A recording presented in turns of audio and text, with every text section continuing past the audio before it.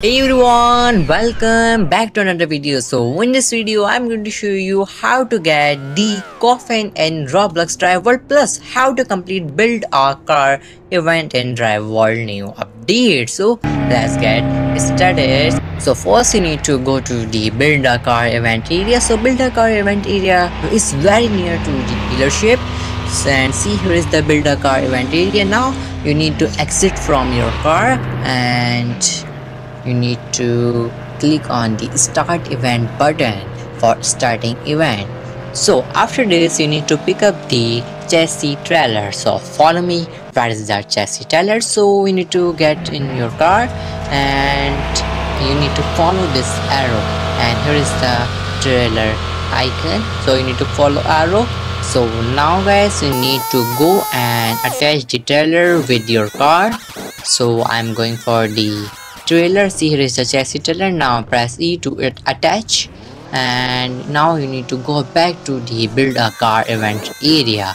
So you cannot teleport, you need to drive.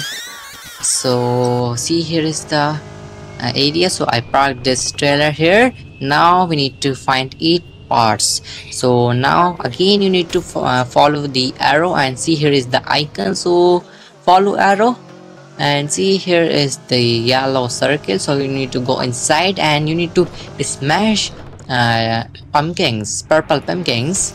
So see, I smashed 1 pumpkin and 2 pumpkins, so we need to smash 8 pumpkins. So after this you need to go back to the event area and park your trailer here.